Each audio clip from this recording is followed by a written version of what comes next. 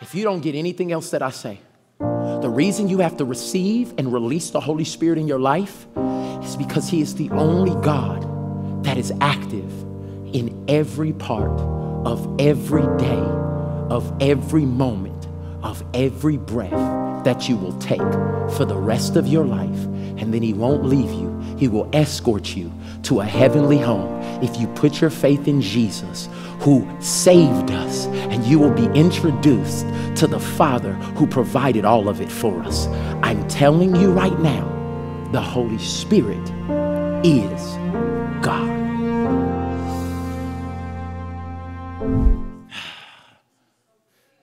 The Holy Spirit is God. So in the beginning, when they said, let us make man, it was a meeting between God, God, and God. God, God, God. Here it is. Let's turn up. Well, we got to create something in our image. So God looked at God and said, God,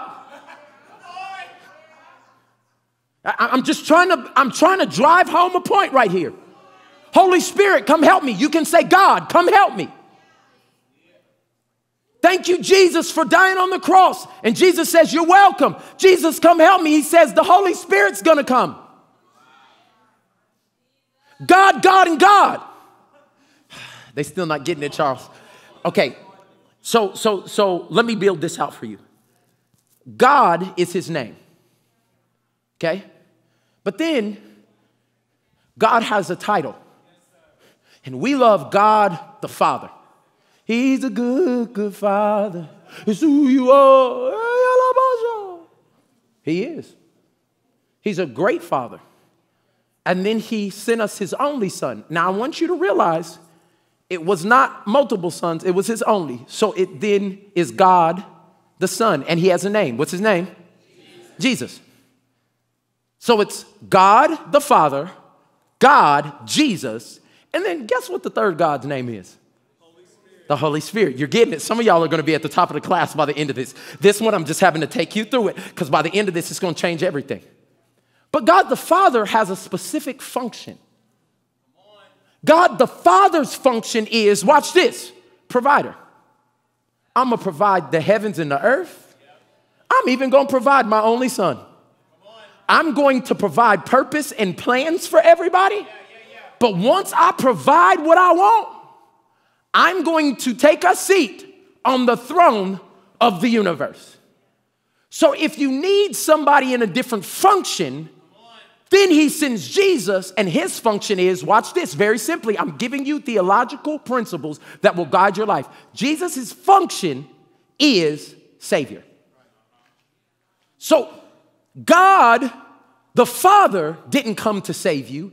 He sent God, Jesus, to save you.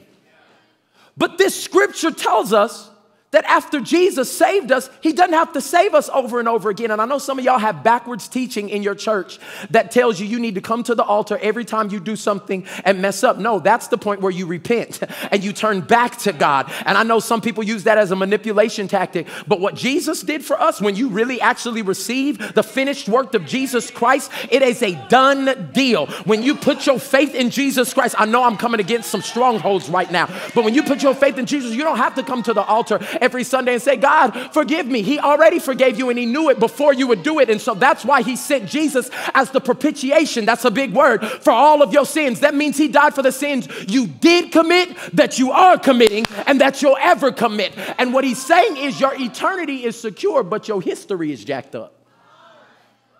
People don't know how to live.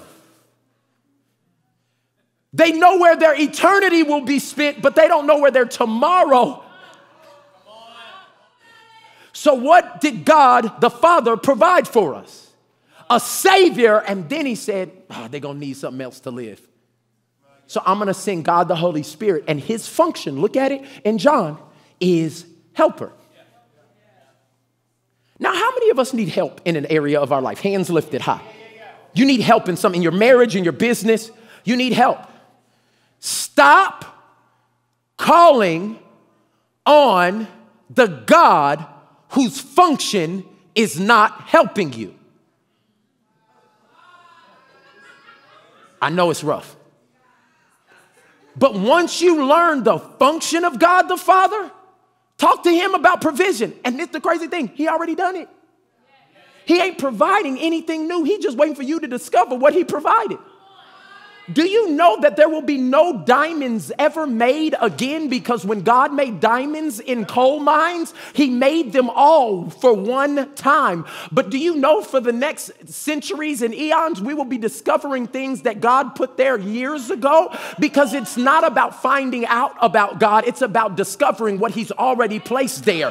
What I'm telling you is when you get in a relationship, it's not about God help this marriage. It's no, God help me find out who you created me to be, so I can be the right person in this marriage.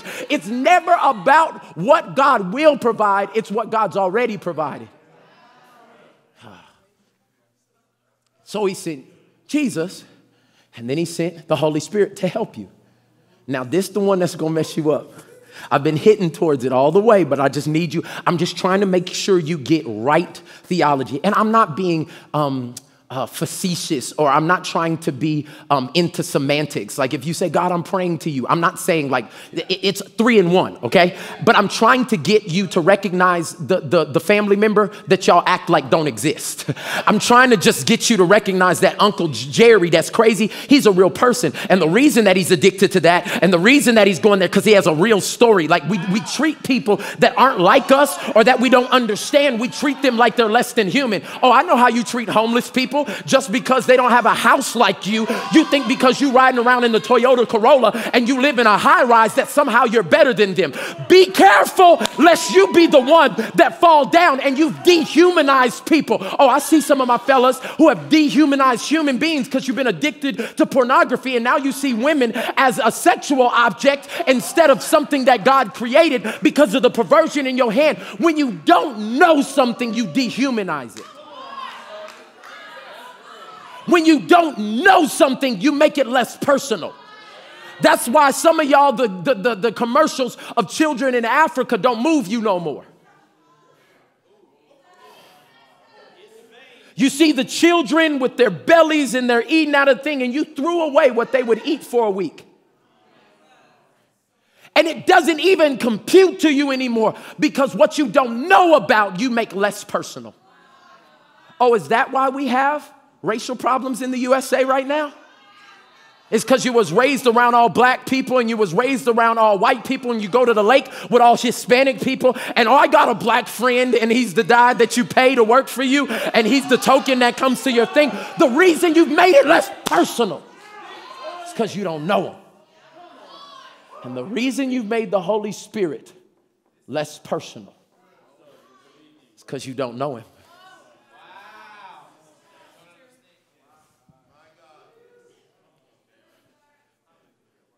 God the Father is a provider. God Jesus is a savior. God the Holy Spirit is a what? Helper. And they all have a current status. Look where God's current status is. The Father. Look at it. His current status is set apart and holy. That's why God couldn't come to earth, because he couldn't mix with the sin. I can't do the sin. Like for me, I can't do smoke.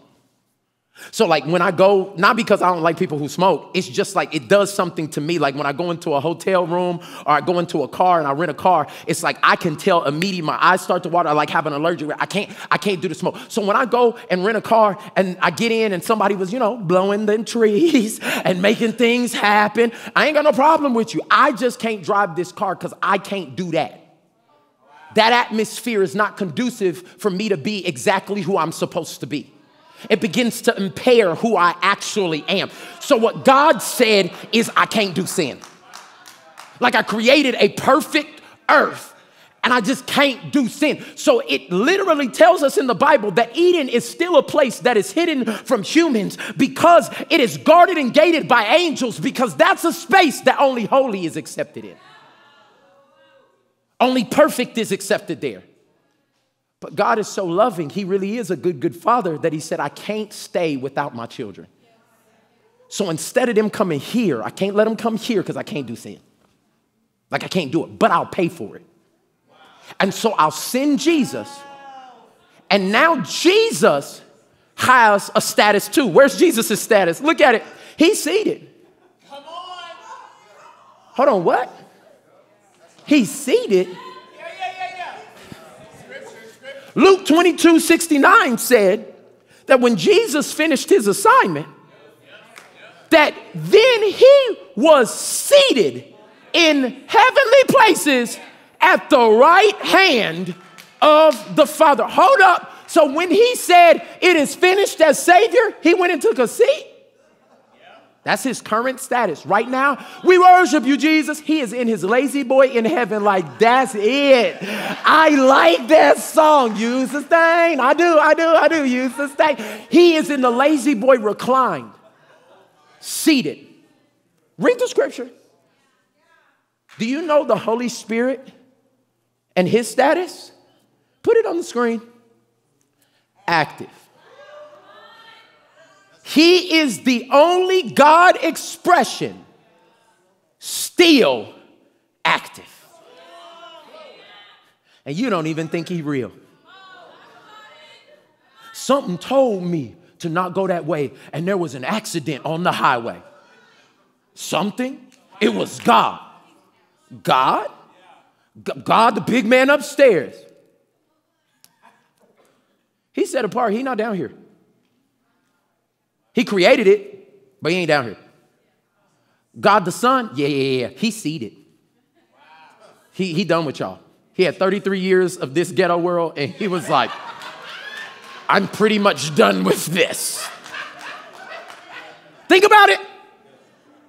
The only God that is still active in the earth today is God, the who? Holy Spirit.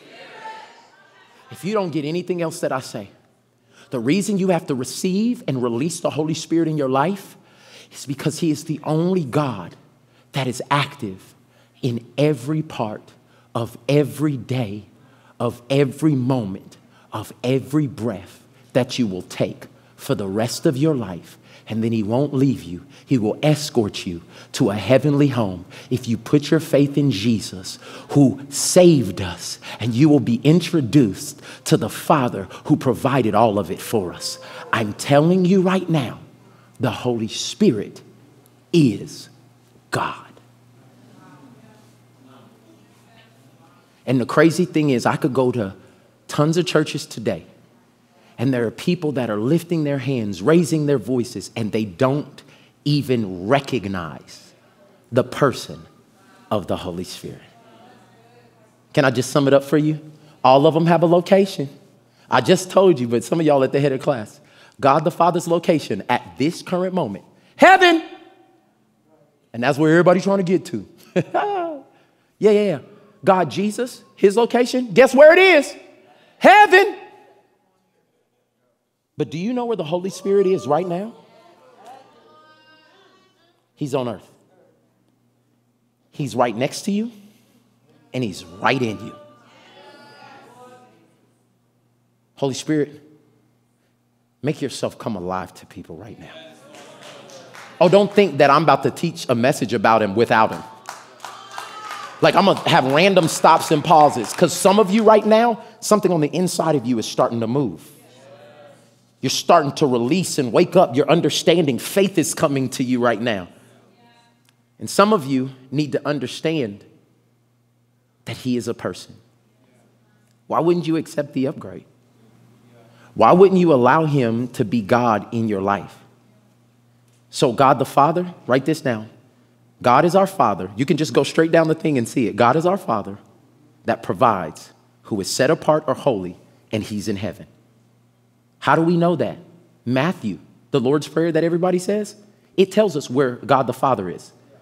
Our Father, which art in, it gave you his GPS. Think about the scriptures you read and how disconnected we are because of how we've been taught. It tells us where God the Father is, in heaven. Who is Jesus? Jesus is our Savior who finished his assignment and is now seated in heaven. That's why Luke 22:69 tells us, but for now, on the Son of Man, he will be seated in the place of power at God's right hand. I'm giving you scripture for everything. Who is the Holy Spirit? He is our helper, who is the advocate, and he's right here, right now on earth, and he wants to work in your life. At TBN, our mission is to use every available means to reach as many individuals and families as possible with the life-changing gospel of Jesus Christ. Thank you for helping make the gospel of grace go around the world. Without you, we couldn't do it. God bless you.